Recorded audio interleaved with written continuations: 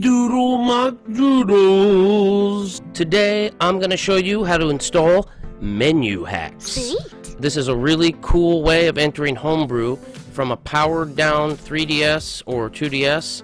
You just hold the L button and power it on and it'll boot straight into the Homebrew. The only downfall with this is you have to have access to the Homebrew channel to install MenuHax. You can do that by using MenuHax, OOTHax, BrowserHax, or any other method that you can use, like IronHax and other versions. I have guides on a couple other ways of getting in here, but MenuHax is one of the simplest ways for just booting into the Homebrew launcher, so I highly recommend it.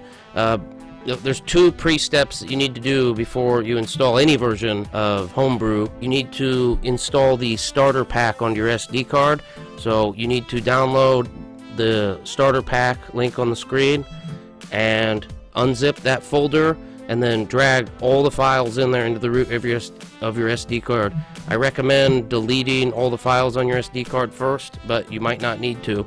The second pre-step for installing MenuHax is you have to go to this little home wrench icon in the top left hand of the bottom screen. You have to go in there at least once and then go to change theme. If you've never been in there before, it's going to create a directory on your SD card and do some stuff.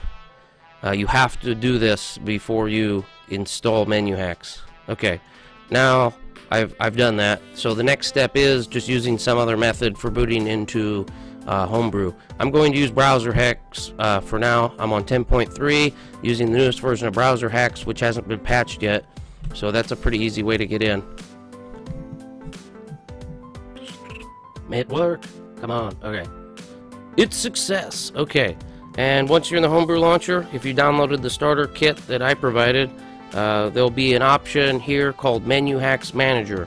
So go ahead and select that with A or touch it, and then you can have a couple options here. If you've never had it installed before, go ahead and hit the install option. It's going to do some stuff and then do some more stuff. Lots of stuff be done, and I don't know if this is necessary, but I always go ahead and press A to continue, and then I run it one more time just to make sure. You probably don't have to do this, but I always do it. Okay. Now go ahead and just power down your 3DS or 2DS. Come on, off we go. Power down now. I'm waiting, and you gotta hold that button for a while. Okay, now just hold the L button nice and snugly on your 3DS, and then hit the power button and keep holding the L button while your system boots on. And don't let go of it. I recommend not letting go until you're booted into the Homebrew channel. So you're going to get Mr. Glitch screen, white screen, green, yellow, red, glitch, bam, straight in. And that's pretty much the fastest way to get into Homebrew.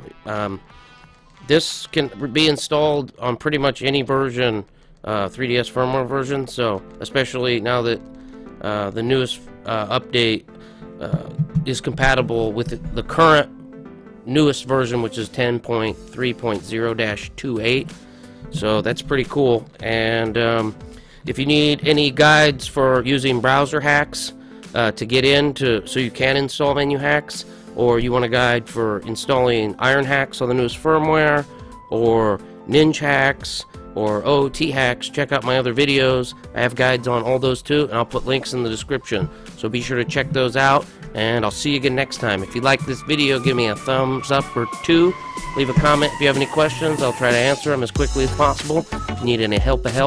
And if you're not subscribed, subscribe, because I'm going to have a lot of videos coming out in the near future and for the rest of the foreseeable future. So thanks for watching, and I'll see you next time. Next time's the time that I'll see you. If I don't see you next time, I'll see you the time after that. Dun, dun, dun, dun, dun, dun, dun, dun, dun.